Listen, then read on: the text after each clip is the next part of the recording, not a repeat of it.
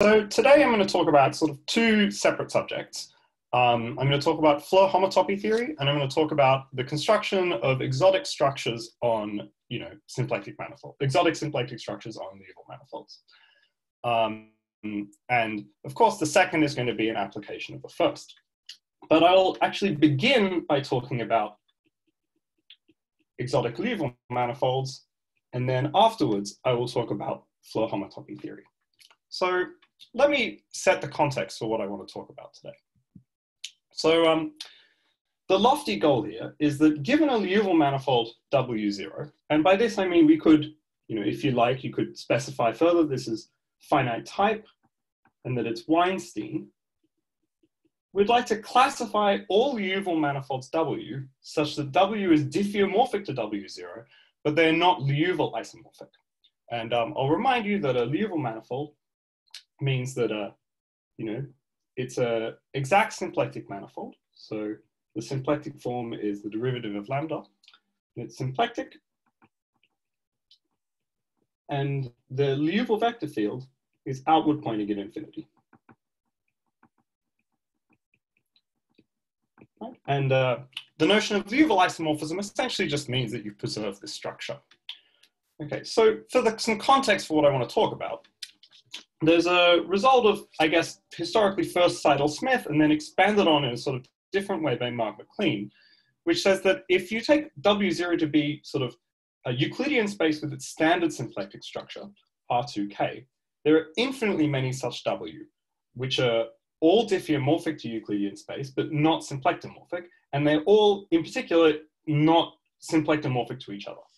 And these are all distinguished by symplectic cohomology with coefficients in the integers. Okay.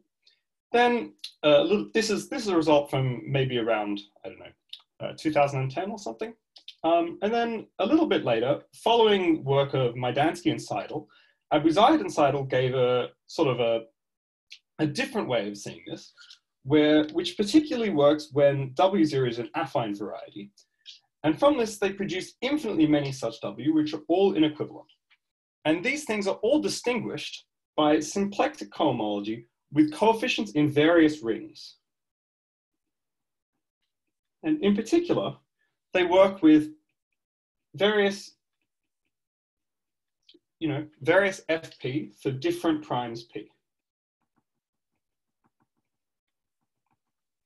Okay. And the importance of this affine variety assumption is that they'd like W0 to be the total space of a Lefschetz vibration. And by using different sort of Lefschetz vibration surgery style techniques, they can construct exotic symplectic structures which have interesting properties with their symplectic cohomology with respect to different coefficient fields. All right. So the result I'd like to talk today is a sort of, it's a version of this in the spirit of their result. So I'd like to explain that there exists a Liouville manifold W, which is diffeomorphic to the Euclidean space, but not symplectomorphic, that moreover has its integral symplectic cohomology being 0. And this is only in large enough dimensions. And in particular, I think, as long as 2K is bigger than or equal to 68, you're okay. And the point is here that, the symplectic cohomology being 0 is something which is satisfied by the standard structure, the standard symplectic structure on Euclidean space. Okay? So in particular, symplectic cohomology with coefficients in the integers does not distinguish between this symplectic structure and the standard one. And instead, we would like to distinguish it by using some homotopy theory. In particular, it is distinguished by symplectic complex K-theory, where what this means is we're taking Floer cohomology, not with coefficients in an ordinary ring, but with coefficients in a ring spectrum.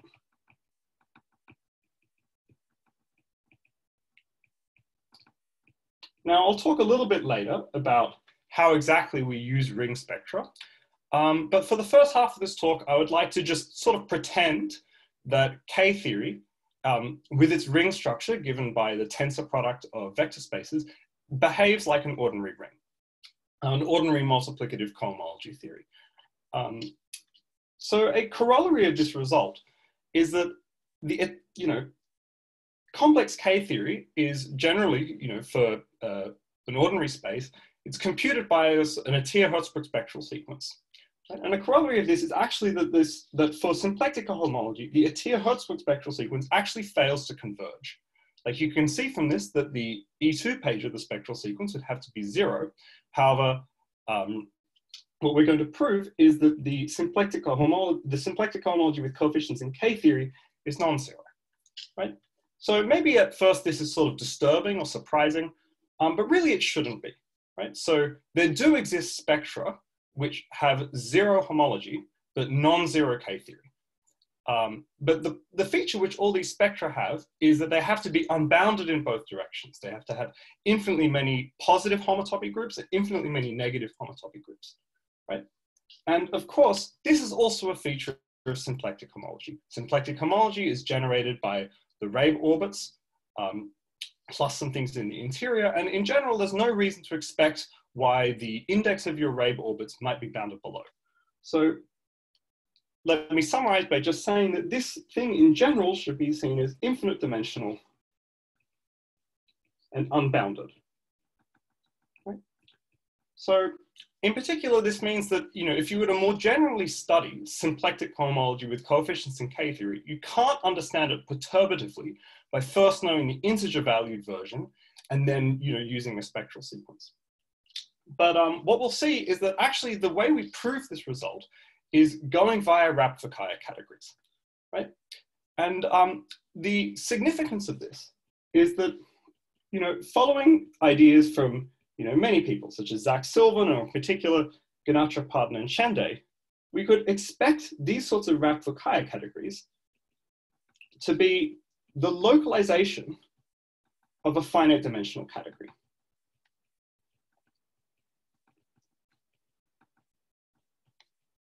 So what I mean by this is as following. We're going to understand W by presenting W as the total space of a Lefschetz vibration. Then the Fukaya category of this Lefschetz vibration has finite dimensional morphism spaces. In particular, these finite dimensional morphism spaces are then amenable to study by things such as the Atiyah-Hertzsprung spectral sequence. Right? And then if we were then to try to deduce a result about the actual wrapped Fukaya category of the total space of the Lefschetz vibration, you could then use some sort of stop removal procedure. So the point is— Tim, there's a question, sorry to interrupt, there's a question from Hiro Tanaka. Sure. Hiro, go ahead. Okay, so I guess I'll unmute.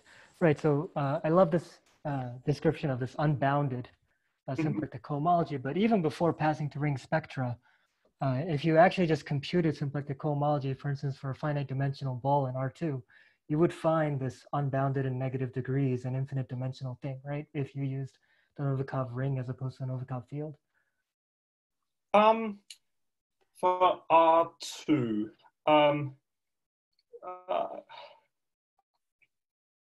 I am not sure whether or not with the standard symplectic structure on the disk in R2 you have, certainly it's unbounded in one direction. I see. And so I don't think there are I don't think for R2 there are infinitely many Rabe orbits going in the other direction. In general, sorry, can I say one word? Yeah, so you're right, Tim. With standard symplectic form on R2, it's infinite in one direction, but not in the other direction. So I agree with that. Yeah, I mean, you can think about this for a cotangent bundle with their standard symplectic structure, right? The Rabe orbits correspond to geodesic flows on the base, right? And the index corresponds to, some sort of index of these geodesic flows, and they're bounded in one direction. But so if I know that result, it's unbounded in one direction for Novikov ring, like to what extent should I think of this complex K-theory? Like, is this unboundedness just because of the two periodicity of K-theory, or is there actually something more geometrically interesting? No, the unboundedness here comes from the fact that, for a sort of a general Liouville manifold, you can look at all the Rabe orbits, right? These Rabe, if you're working over, say, a Calabi-Yau manifold, these Rabe orbits have an assigned index to them, right? And this index can be arbitrarily positive or arbitrarily negative, right? So it's like taking the K-theory of a non-connective spectrum. So can I make one comment? Yeah. If you take T star S1 and equip it with the non-standard grading, then it will be unbounded. Okay, great. Okay, yeah. So, these issues to do with the boundedness and so on then suggest that moving to a setting where you can, studying these things through, the techniques such as left-shift vibrations might be particularly fruitful. All right. So now I'm going to explain the construction. Right? So the main input is the following fact.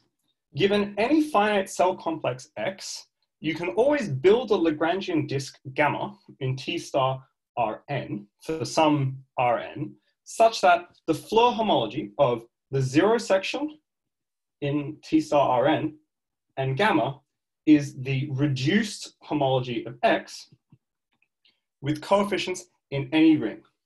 And this actually includes any ring spectrum.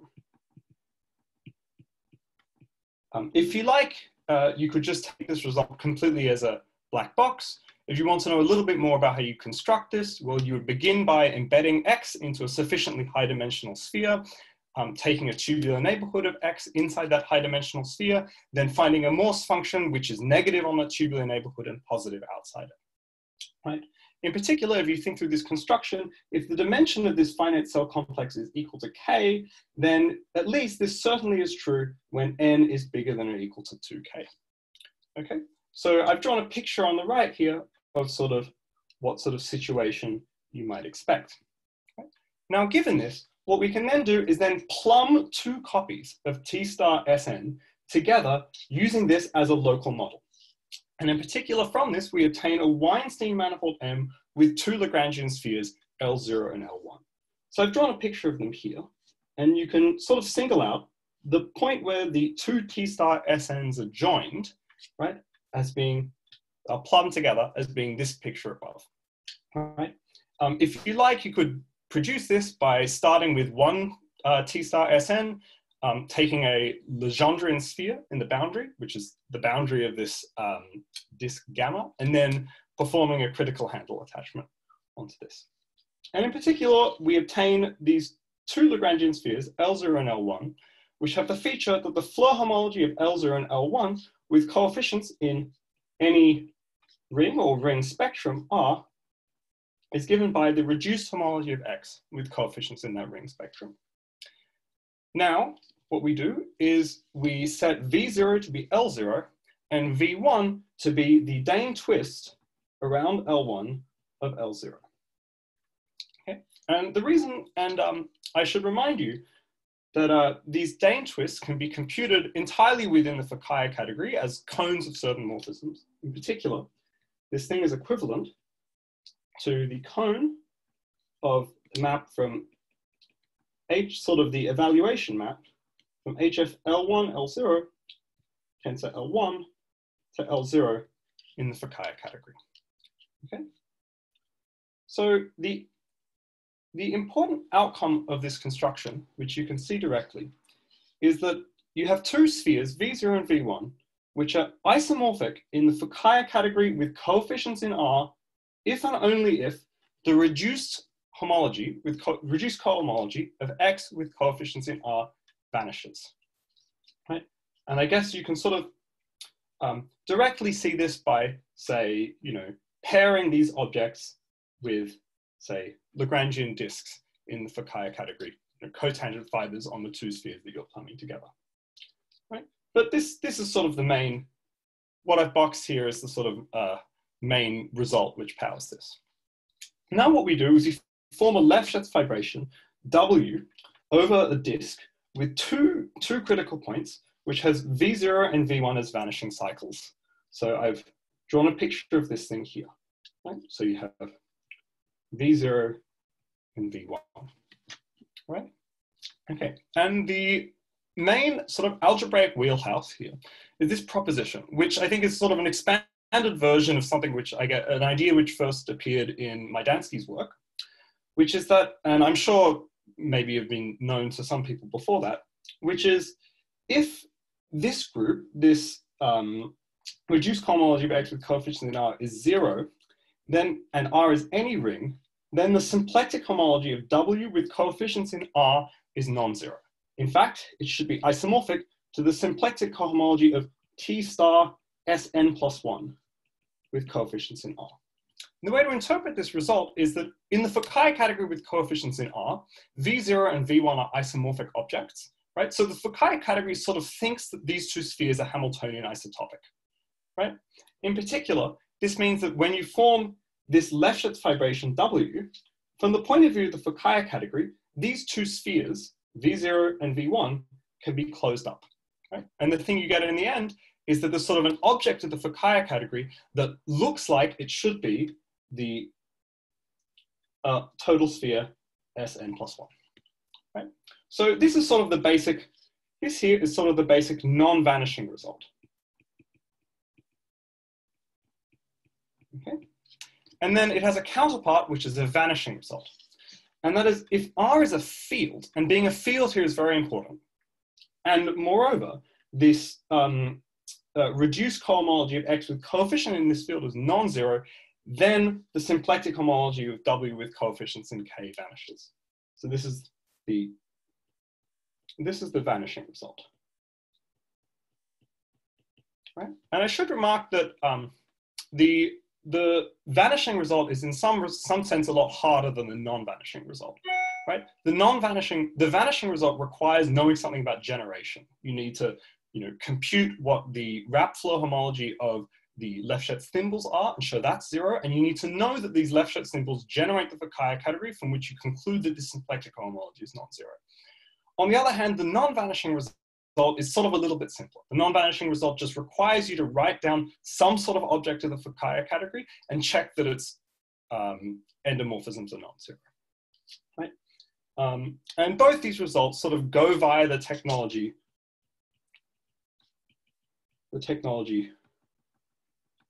of wrapped Fukaya categories. Okay.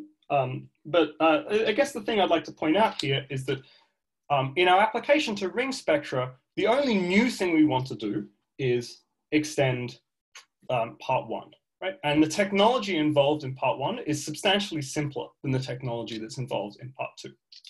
Right? And I'd like to give you an example to sort of, make this a little less abstract, which is that if X is RP2, which is a Moore space, what does this actually mean?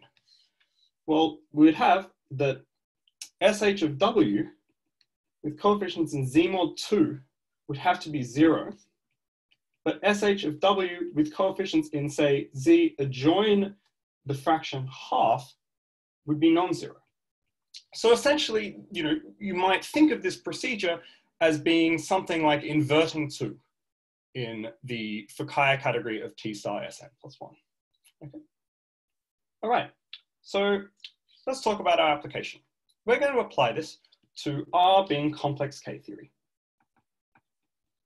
And the big thing which is going to power this result is the following fact, which goes back to the 1950s and is due to Adams and Toda separately, right? Which is that there exist finite cell complexes X such that the reduced cohomology of X with coefficients Z mod 2 is non-zero, but their reduced K-theory is 0. So sort of the reason why this is interesting is that this second part implies by the Chern character isomorphism that moreover you would have to have the reduced cohomology of X with coefficients in Q being 0. Right? So this is some sort of reflection of an interesting fact about, say, the 2 primary structure of the stable homotopy category. Right? It's entirely, everything here is a sort of a torsion phenomenon. Right? So these things, while this, I've stated this is a fact about finite cell complexes, these are most naturally constructed as statements about finite spectra. Right? So I think the sort of a stable homotopy theorist's sort of favorite example would be when X is a cone of a certain map from the 8th suspension of a mod 2 Moore spectrum to itself. And this map they like to call V1 to the 4, right?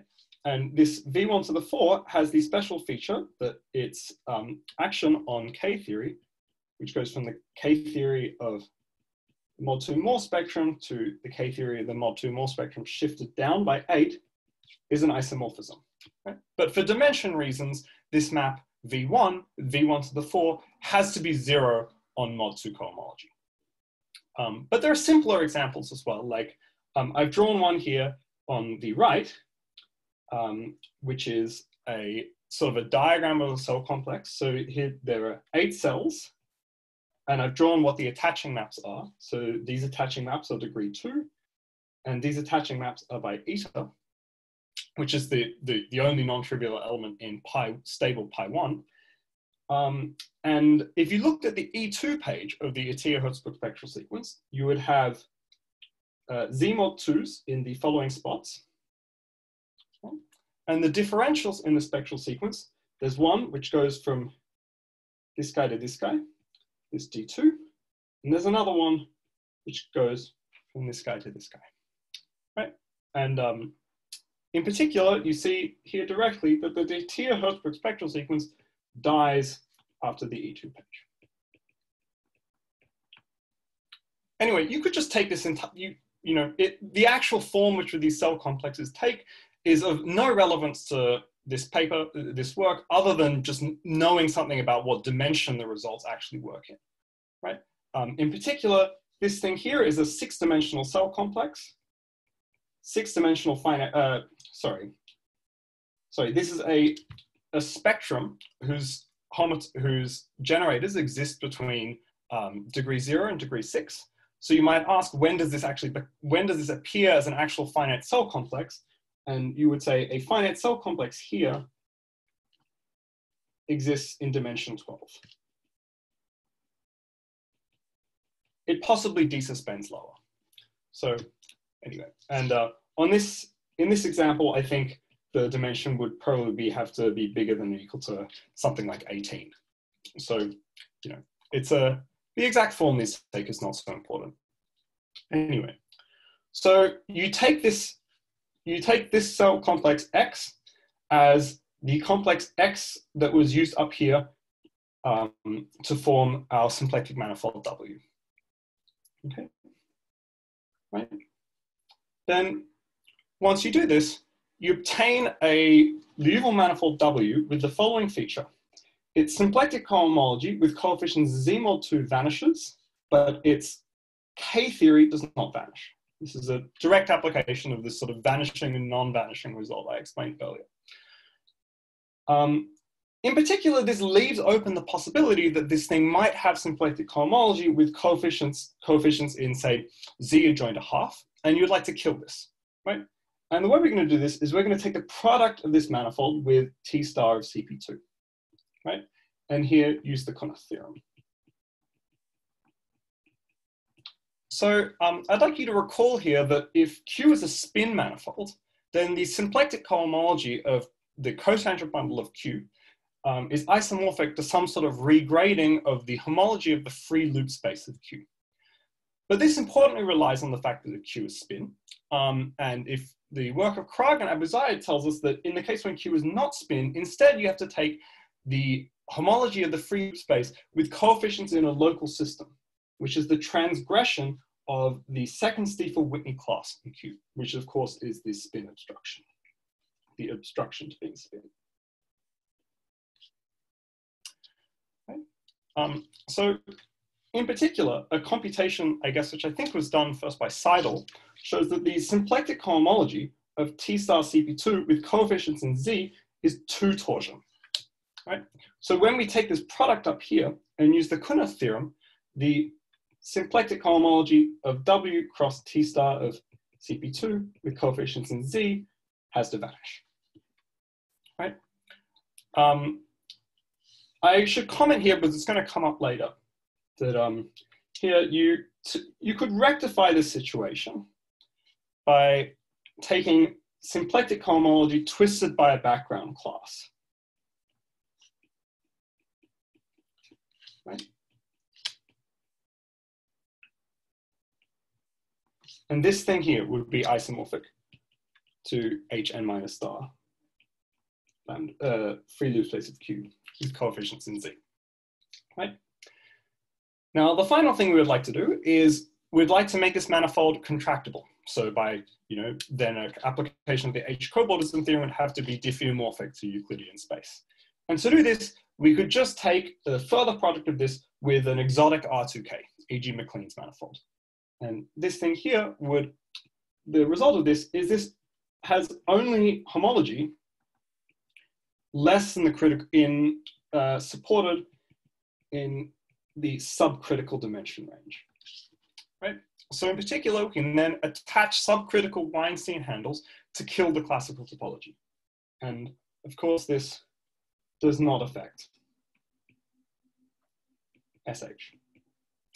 So what I've told you is a recipe to build a contractible Liouville manifold with zero symplectic homology, with coefficients in the integers, but with non-zero K-theory. Of course, this also involves checking what the symplectic K-theory of these two manifolds are.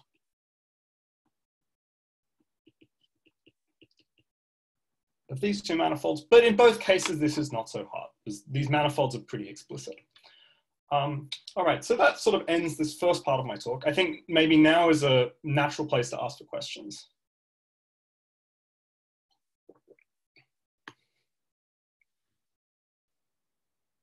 All right, nothing?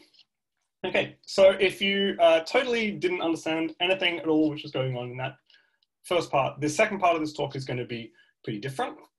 I'm going to talk about how you actually construct things such as the symplectic cohomology with coefficients in K-theory or things like this, and construct the Fukaya category. And here I'm going to be pretty sketchy. I'm not going to talk about the sort of analytical or even algebraic considerations that go into here. Instead, I would like to emphasize the topological considerations that go into the constructions of these objects and what restrictions that there are on their existence. So all of these ideas of taking Floer homology with coefficients in a ring spectrum go back to the ideas of Cohen-Jones-Segal in their paper in the Floer Memorial volume from 1994. So let's just explain the situation in Morse theory. If f is a Morse function from some manifold P to R, right, then we can look at the moduli space of gradient flow trajectories between any two critical points x and y, right? So this is the solutions to the gradient flow equation modulo by translation.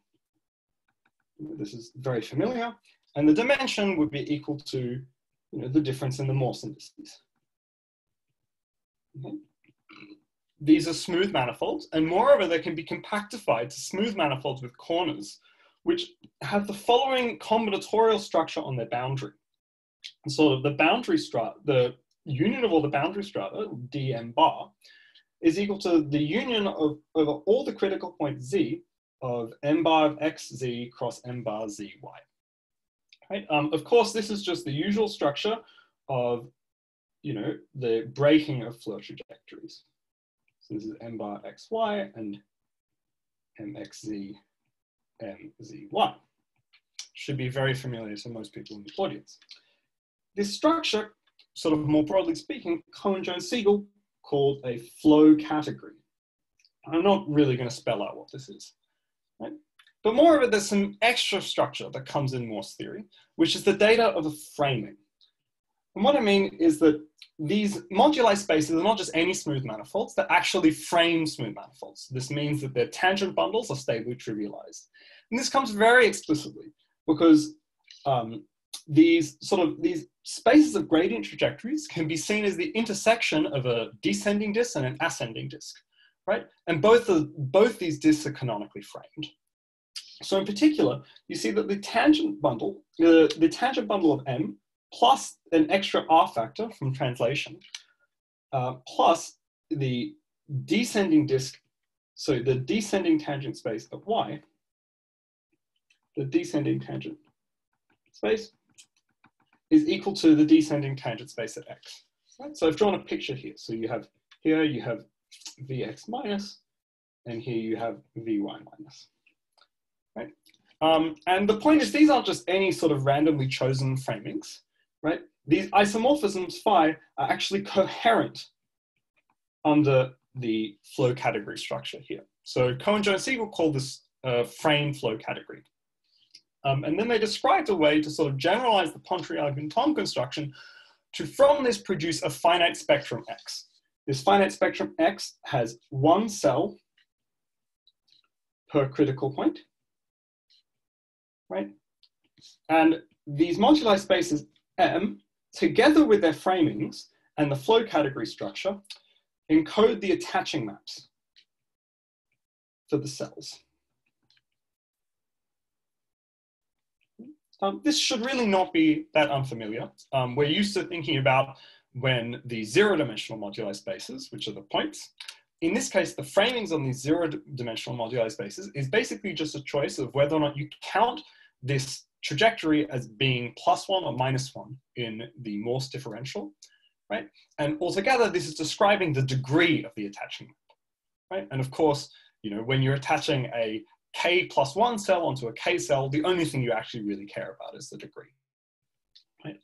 I should say as well that this sort of idea is, it was sort of expanded a lot and sort of made abstract by Cohen-Jones-Segal, but it really goes back to the work of John Franks in the 1950s. So it's a really quite a, you know, it goes back really to the beginnings of Morse theory and the beginnings of stable homotopy theory.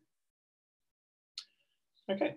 Then in particular, Cohen-Jones-Segal proved that if P is a closed manifold, then X is actually equal to, X is equivalent, this is X being the homotopy type that you construct, the suspension spectrum of P with a disjoint base point, right? In particular, we see that for any extraordinary cohomology theory E, the cohomology of P with coefficients in E, which this is sort of maybe slightly non-standard notation, but I'd like to use it in analogy with ordinary cohomology, is isomorphic to this extraordinary cohomology theory when evaluated on X, right? And of course, X is a spectrum, so this is always a sort of a reduced homology theory, right? You know, which sort of relates back to why we have to have this disjoint base point up here. Okay, so now in Floer theory, let's talk about Floer theory. And we're always going to work here today on an exact symplectic manifold, which has sort of a number of consequences. The most important of which is that there is no bubbling. Right? For bubbling presents a wide variety of sort of analytical difficulties for us in the terms of the need to use sort of virtual perturbation theory. But it also, you know, presents some topological difficulties in that you could have multiply covered bubbles, and then the moduli spaces you get, you should be thinking of as orbifolds instead of manifolds. And the sort of cobordism theory of these is very different, right? And here you have an action functional from sort of some infinite dimensional manifold, P to R, which, and I'd like to talk at both the Lagrangian case and the Hamiltonian case. As you know, in the Lagrangian case, this is the path space connecting L0 and L1.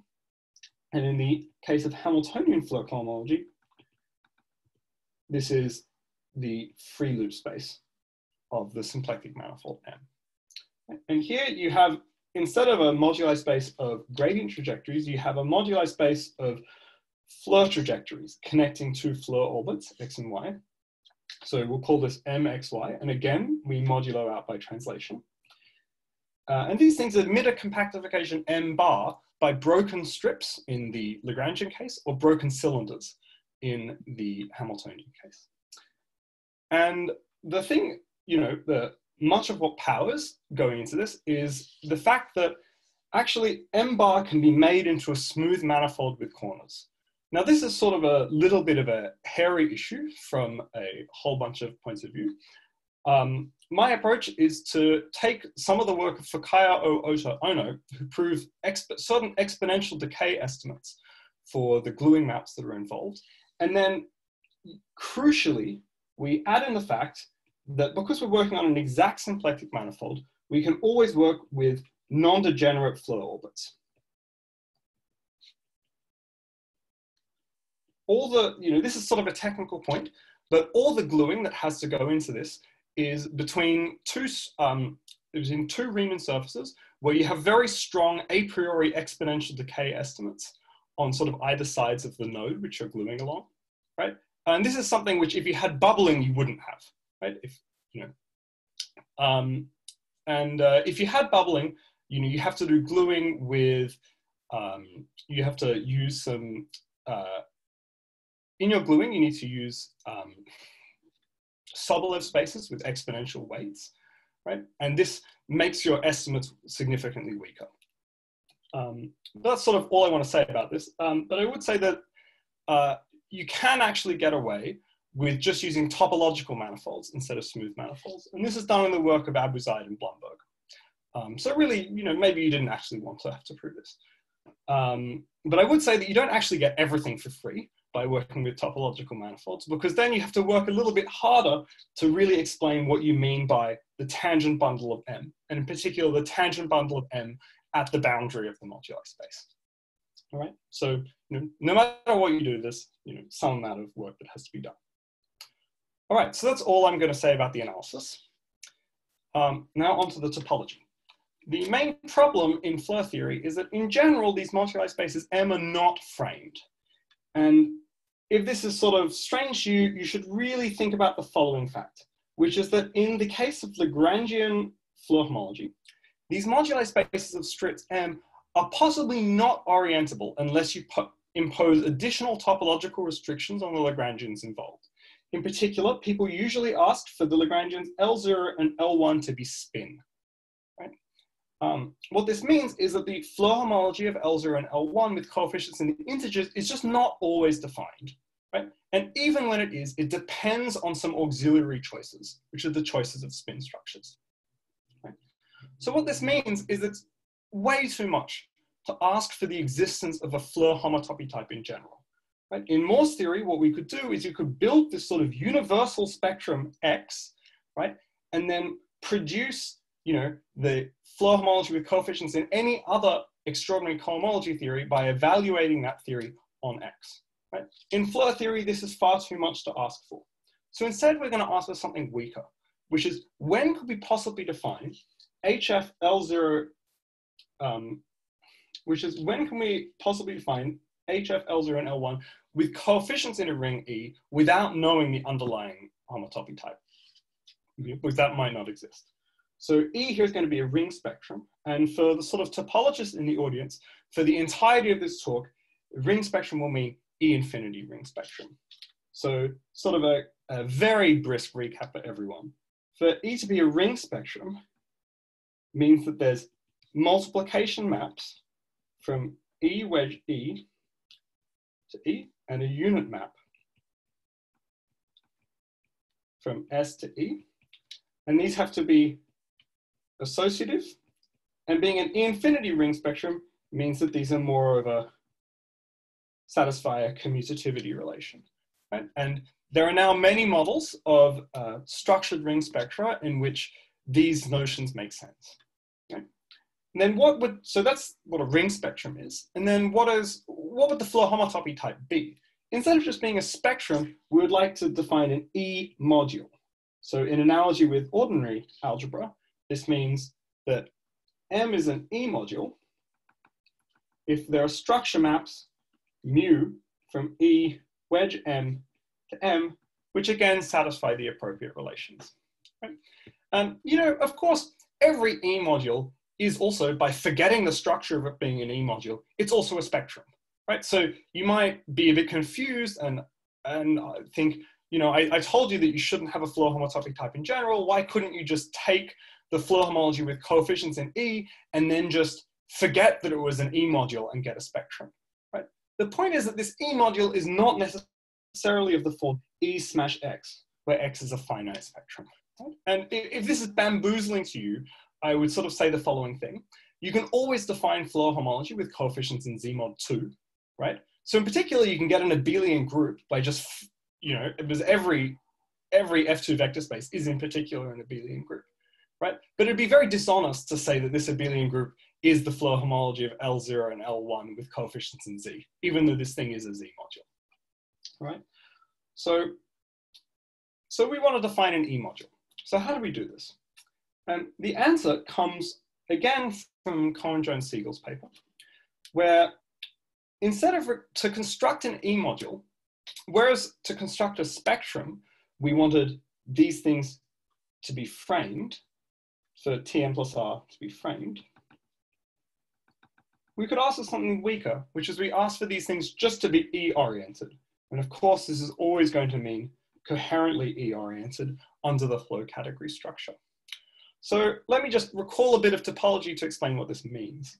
And if I have a real vector bundle psi of rank k over y, we say that an orientation on this is an element UE in the E cohomology of the Tom space y of psi.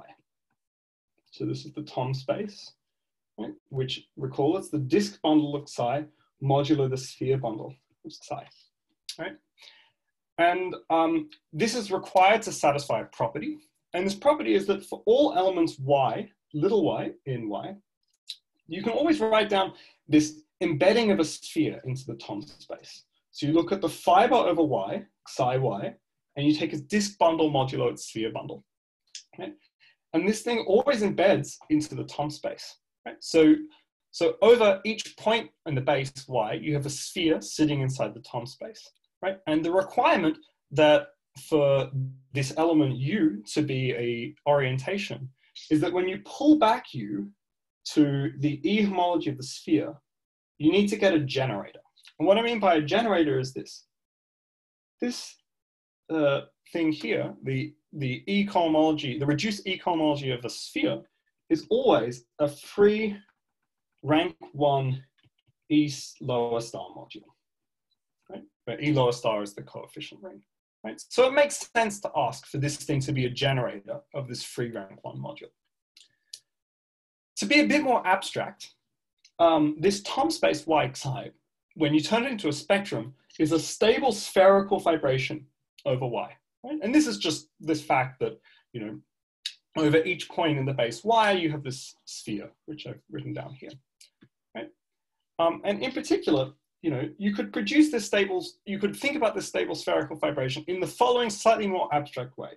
So you first take the map from y to the classifying space of vector bundles, BO, which is given by psi, right? Now there's a map of spaces from BO to a space called BGL1S, which is, this map is the famous J homomorphism, right? And BGL1S is the classifying space for spherical vibrations.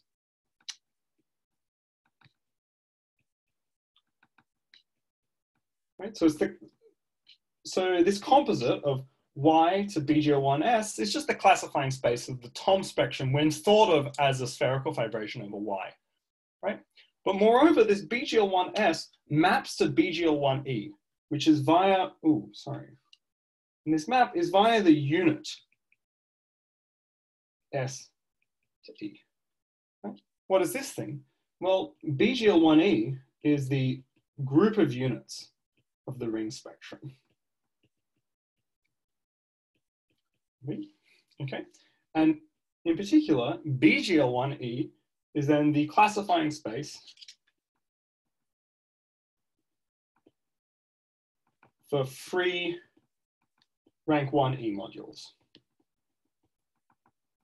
And in particular, E orientation is then the same thing as a null homotopy of this map from Y to BGL1E. So this is completely bamboozling. Think of it simply in the following way. You have the Tom space, which is a spherical vibration over Y, right?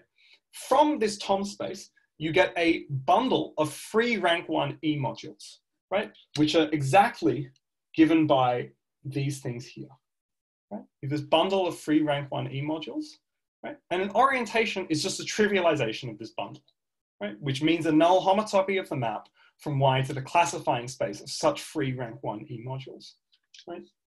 Which is a null homotopy of this map here. Okay, so let's step back a bit and talk about what this actually means in practice, right? So when E is the integer Z, this is exactly the usual notion of an orientation, as you might have learned in, you know, a first or second algebraic topology course in graduate school, okay? And in particular for Z, you know, GL1 of Z is Z mod 2. So this map, BGL1 of Z, is going to be RP infinity. And this classifying map here is just this map to the classifying space here is just the one which corresponds to the first Stiefel-Winny class of your vector bundle. All right. When E is equal to the sphere spectrum, well, then an orientation of the sphere spectrum is exactly the notion of a trivialization of the spherical vibration. These might be sort of hard to come across in practice, but they do arise whenever you know that psi is trivial. Okay. Now, there's another class of cohomology theories, which is very well studied and very important in algebraic topology, which are the so-called complex-oriented theories, which include the integers Z, complex K-theory, complex bordism, MU, and so on. And these all have the feature that every complex vector bundle is oriented canonically over these things. You could reduce this to even talking about stable complex vector bundles as well. And the thing which is going to matter for this talk really is we're talking about K-theory in the application, which I outlined in the first part. And for K-theory, orientations arise from spin C structures on your vector bundle. And this is often called the Atiyah-Bott-Shapiro orientation. Okay, so what does this mean in Floer theory? Remember, this space here, this vector bundle here, Tm plus R, is the thing which we wanted to put an orientation on, right? But of course, Tm plus R is the tangent space of the sort of space of Floer solutions, which is cut out by an elliptic equation. In particular, this tangent space is computed as the index of the linearization of the equation, which cut it out, right? So in particular, you can write it as the Fredholm index of the linearized Floer operator. Okay. And what does this buy you? It buys you that this index here, you can now compute using some version of the family index theorem. And actually, you don't need a very fancy version of the family index theorem. You just need the version of the family index theorem in its guise as a proof of Bott periodicity. Okay, so I think rather than explaining how this particular thing works, I'll explain what this topologically means for the symplectic manifolds that we consider. Okay, so for simplicity, for the remainder of this talk, I don't want to talk about issues to do with grading. So I will assume that our symplectic manifold M has its first Chern class being 0. So it's sort of a Calabi-Yau manifold. And so we assume C1M equals 0, and we also assume that we have a witness for this. So this means some sort of complex volume form. And in particular, this means that all the Floer groups and so on that we're talking about are going to be graded. Right? Now I'm going to write down the following composite map. Right? So we start at our symplectic manifold M, and now we take the classifying space, we take the classifying map of its tangent bundle, which maps to BU. Really, I should probably write BSU here because I'm assuming that it's Calabi-Yau, but I hope you'll forgive me for just trying to keep this notation a bit simpler. So you map to BU, and now there's a map from BU to the third classifying space of U, B cubed U, which comes from Bott periodicity. This is the famous Bott map. Okay? Now, from B cubed U, you can then apply the J homomorphism, D-looped 2 or 3 times. And this lands in B cubed GL1S, which is the, I guess, second D-looping of this classifying space of stable sphere bundles I talked about earlier. And then again, we can apply the unit in the map from S to E to get a map to B cubed GL1E. So I'll call this whole map, this composite map, star. Right? And the definition is that a background field on M, the symplectic manifold, is a null homotopy of this composite. Right? So this is an important stipulation that the symplectic manifolds we consider should come with such a null homotopy. These do not always exist, and even when they do exist, they're not unique.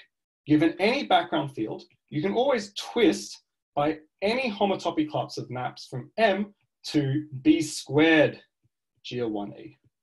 So sort of what this means is that if I gave you a gerb for E, right, you can twist any background field by that gerb. But the point is that in the presence of one of these, you can define Hamiltonian Floer cohomology. Right? I mean, you could actually define Hamiltonian Floer cohomology in the presence of something much weaker, but we would like Hamiltonian Floer cohomology to carry a lot of algebraic structure, right? And even if you could define the E module, you'd want this to be some sort of ring, and for this ring structure, you really need the full background field, right? So let's talk about some examples. So let's begin with just E being the integers, which is something you're very familiar with. So here, a background field always exists, right? You can just check that this happens. So a background field does always exist, but there's a choice which goes into this background field, because you can twist by a gerb, right? And here, the choice is given by maps from M to B squared GL1Z. As I discussed earlier, GL1Z is of course Z mod 2. So this is any map from M to B squared Z mod 2. These are better known as second cohomology classes of M with coefficients in Z mod 2. And these things here are the so-called background classes, which I mentioned earlier as being used to sort of twist the symplectic cohomology of the cotangent bundle of a non-spin manifold to get it being equal to the standard homology of the free loop space. The second example is that if your ring E is one of these complex-oriented theories that I talked about earlier.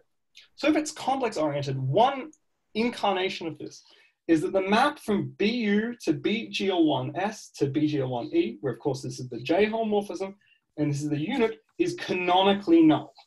Right? There's just a given null homotopy of this. Right? So in particular, if you assume that E is more of a sort of multiplicatively complex oriented, right, then this null homotopy of BU to BGL1E deloops, right? And if you deloop it 2 times, you then get a canonical background class, right? So this is saying that for any complex oriented cohomology theory, there is a canonical version of Hamiltonian Floer cohomology. And this is something which, in Abuzaid and Blumberg's work with applying to Floer K-theory is extremely important. All right, so those are the complex-oriented theories. And on the next things, I'd like to talk about when you might expect a background class to exist for any cohomology theory. So let's observe the following. Let's look at the following diagrams. So in this middle row, I have the map from M to BU to B cubed U by the bot map, right? And here I have the J homomorphism, right? But I could also look at just this row here, composed with the canonical map from BO to BU by complexification, right? So there's a fiber sequence from BO to BU mod O down here. And BU mod O is actually the source of the real bot map. So there's also a bot map here, which I'll say this is the real bot map. This is the complex bot map, which maps to B cubed O.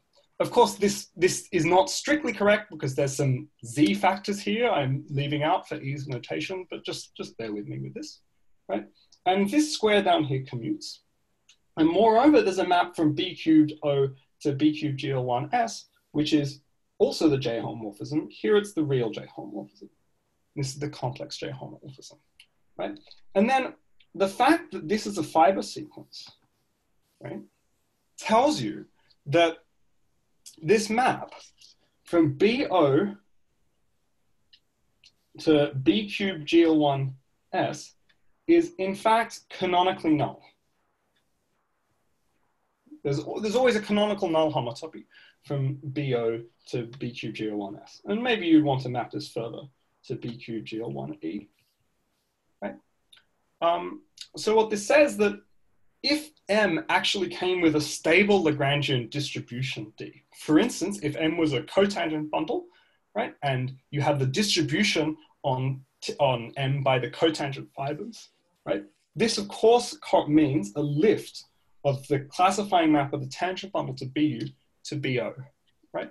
In the presence of such a stable Lagrangian distribution, then this map from M to B cubed GL1S is canonically null homotopic, right? So in particular, this carries a background field for the sphere spectrum, and then for any other ring spectrum E, right? So I'd like to give a warning here, which is for such manifolds with stable Lagrangian distributions, if you were to take a complex-oriented cohomology theory, you are left with 2 possible choices of background field. One of them is the canonical choice that you get from working with a complex-oriented theory, and the other one is the sort of geometric choice that you get from the stable Lagrangian distribution.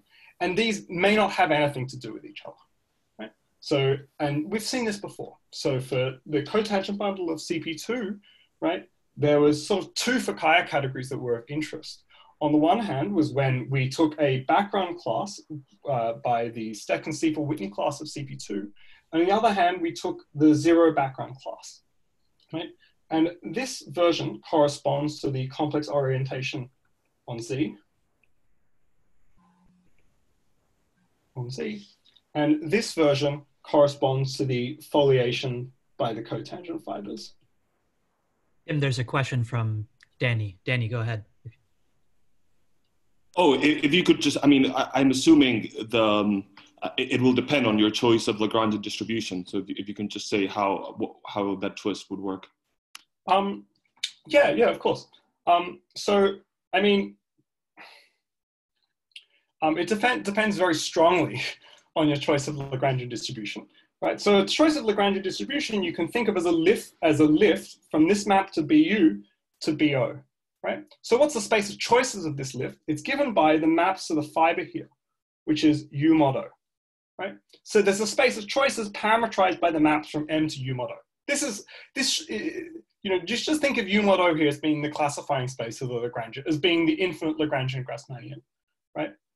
And of course, from U mod O, there is a map to, first to B squared O, right? Which is the J homomorphism, the bot map. And then there's a J homomorphism, to B squared GL1 S, right? Okay, so changing the Lagrangian distribution is a shift by a different map to U mod O. Now you could map this further to B squared GL1 S, right? So this is like taking a gerb for the sphere spectrum of your manifold. And twisting by this gerb is how you get the new spectral Fukaya category with this different Lagrangian distribution. Okay. Thanks. All right. Okay, so, all right, so that's, I'm very nearly out of time. I'll just, in the last 2 minutes, I'll say that what I just told you here completely applies whenever L is a Lagrangian, right? So when L is a Lagrangian, you know, the map from L to M to BU always lifts to BO, right? But this is TM and this is TL. This is all, you know, close to being, you know, this is close to the definition of being a Lagrangian. So what this means is that the map from L to B cubed GL1E is always canonically null. Right? So if this map from L to B cubed GL1E is always canonically null, and if you also have a background field, you can compare these two null homotopies together. And comparing these two null homotopies together leaves you with a map from L to B cubed GL1E. Right? And the next definition is that a brane structure on L is a null homotopy of this map. Right? These brane structures do not always exist, and even if so, there's a space of choices, which is of course parametrized by the homotopy classes of maps from L to BGL1E. Okay, and of course this is always relative to a background field.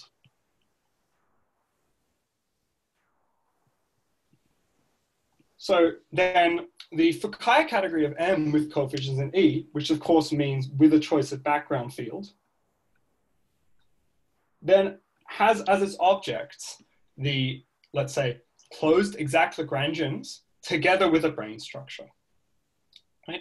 And the point is that these choices of tangential structures on L are exactly what you need to give coherent orientations on these index bundles.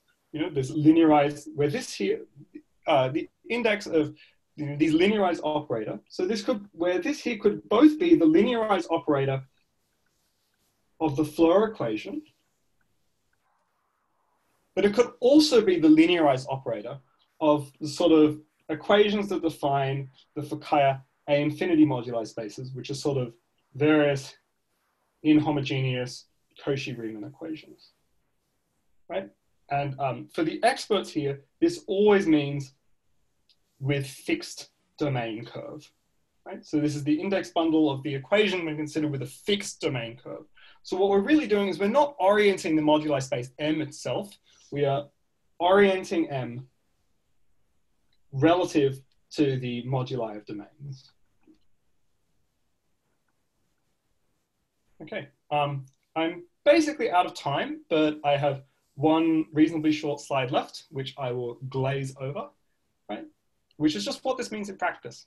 When E is the integers, this is exactly the notion of a relative spin structure, right? Which has been used in sort of more traditional definitions, the Fukaya category. In the presence of a Lagrangian distribution, so the background field for the sphere, which comes from this Lagrangian distribution, a brane structure on any Lagrangian is induced by a homotopy between the tangent bundle of the Lagrangian and the distribution restricted to L, right? And this, of course, means a homotopy through Lagrangian distributions. Then finally, when E is complex oriented, there's a canonical background field on M, right? And this comes from sort of a canonical map from BU. So when composing it with BO, you see that there's a universal map from BO to B squared GL1E. Right? And this universal map induces all these maps here for every Lagrangian L, right? So this is some sort of universal series of characteristic classes which characterize for a complex-oriented cohomology theory when a Lagrangian defines an object of the Fukaya category. In particular, this means if your Lagrangian happened to have a trivialized tangent bundle, such as when L was a sphere or a disk, or any of the things which go into, what we normally like to talk about with the Fukaya, the Fukaya category of a left-Schutz vibration. All of these things carry canonical brane structures, right? Which then allows the computations, which I talked about in the first part of this talk, to go through. Right? I would maybe also finally remark that if you were to look at the specific case of complex K-theory, you can actually check how the Atiyah-Bott-Shapiro spin C orientation deloops. And you see that for a exact graded spin Lagrangian, you get an object of the Fukaya category whenever it also has a string structure. This sounds fancy. What it really means is in the Posnikov tower of O, you have O to SO to spin, right? Well, the next thing which appears in its Posnikov tower was named by Haynes-Miller string, right? So a list of if I put B's here, and I take your Lagrangian L, if you can lift it all the way up here, you can get an object of the Fukaya category with coefficients in K-theory. All right, and that's all I had to say. Okay, thanks very much, Tim. Let's unmute and clap if we'd like.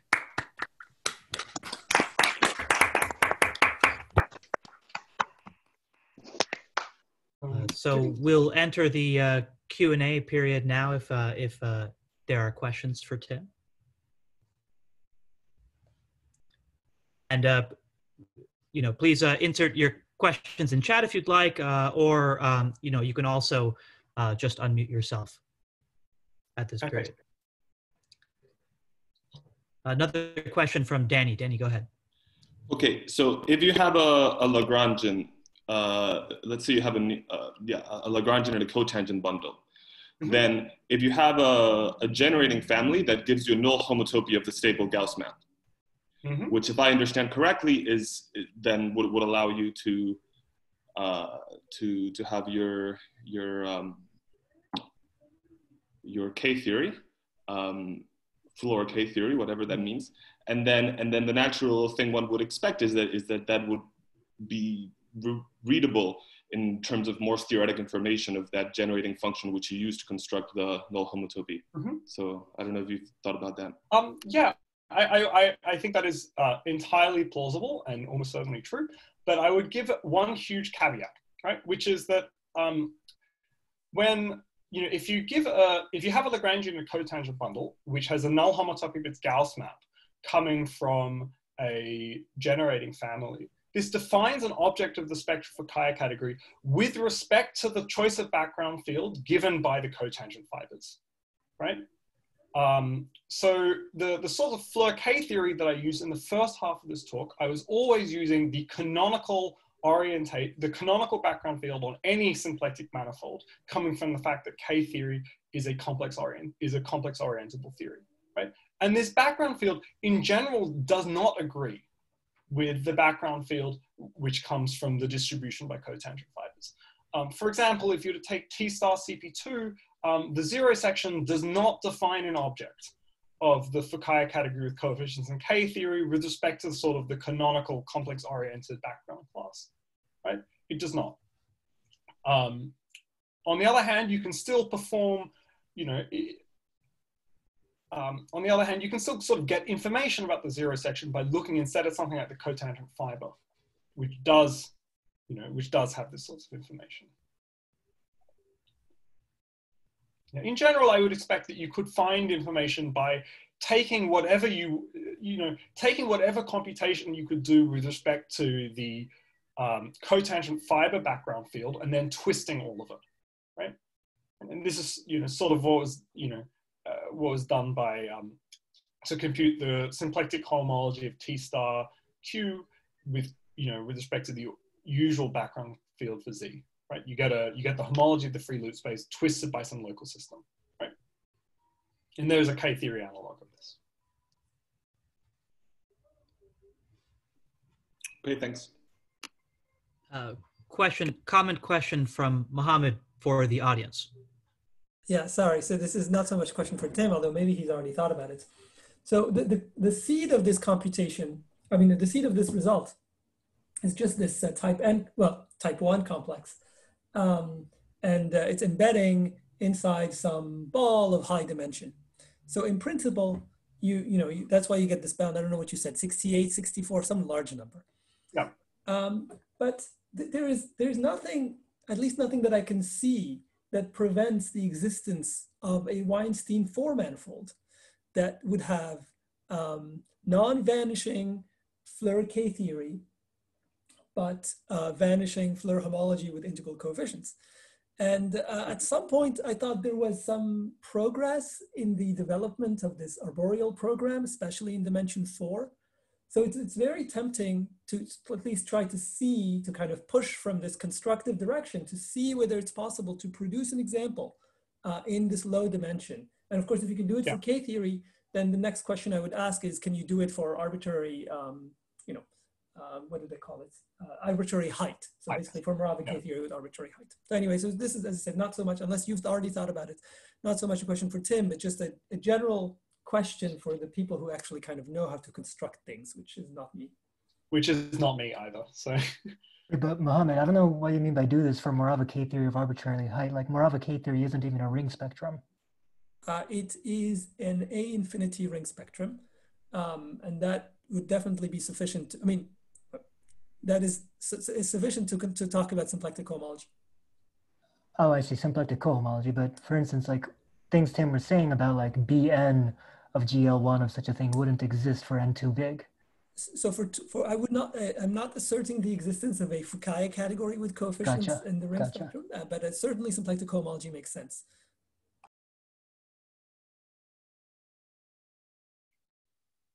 Okay, there's a question for Tim from Marco. Marco, please go ahead. Marco, okay. Yeah, so I brought the question, but I guess, so if I understood correctly, to define this Fukaya category with E coefficients, you need this spectrum field for E. And you say that when you have a Lagrangian distribution, they always exist. Maybe not canonical, but they do exist. And so one case is when you have a regular Lagrangian fibration, I guess. But what are more cases of that? What if M does not have a clear Lagrangian torus fibration? Sorry, Lagrangian regular fibration, for example.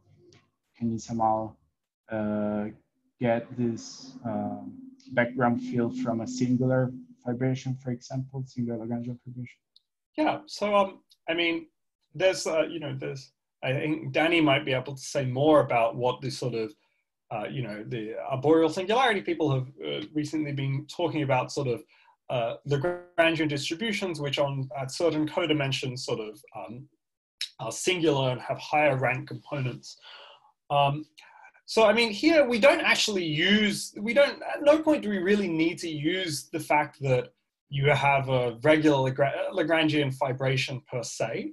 All you really need is to know what the image of this Lagrangian fibration is under the J homomorphism, right? So I think there's sort of an interesting algebraic topology question, which I'm not really equipped to answer, which is, how do these sorts of singular Lagrangian fibrations constructed and considered by the arboreal singularity people, behave under the J homomorphism, right? Like, can you still, there was this sort of fundamental diagram I drew. Is my screen sharing still on, or is it frozen? There was this fundamental diagram I drew where you took the map from BU to BQG01S, and you looked at the image of BO under this, right? Now you could replace BO here with a different classifying space for, these sorts of singular Lagrangian fibrations, which Danny talked about. And you might hope that this composite here is null homotopic or close to null homotopic. That's a sort of abstract version of the answer. But I think in practice, for sort of more concrete models of things without singularities, you can still say something. Like if you plumb two cotangent bundles together, right? So you have two manifolds joined at a point, right? You get a symplectic manifold from this that sort of doesn't have any sort of obvious foliation by Lagrangian manifolds, right? Lagrangian submanifolds. But this actually, you just choose a good local model around the plumbing and still build a Lagrangian distribution. Of course, this involves some amount of choices, but in practice, you can still do it in simple examples. So for any E, you can define this Fukaya category of the plumbing of two cotangent bundles?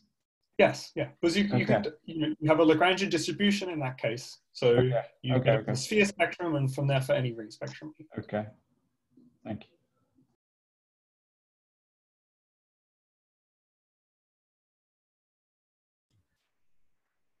Other questions for Tim during the official Q&A? There's a question from Hiro. Hiro, please go ahead. Hiro.